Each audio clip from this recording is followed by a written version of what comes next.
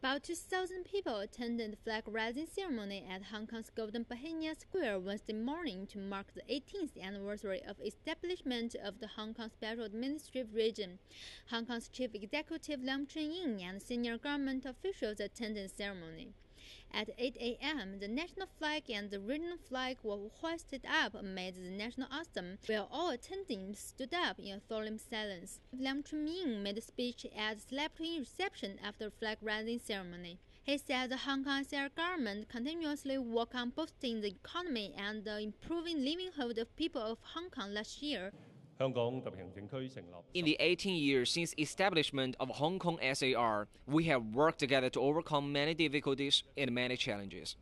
We have also worked together to capitalize on numerous opportunities. As long as we set aside differences and work for the long-term interest of Hong Kong in a pragmatic and proactive manner, I'm confident we can build a more prosperous, stable, and harmonious Hong Kong.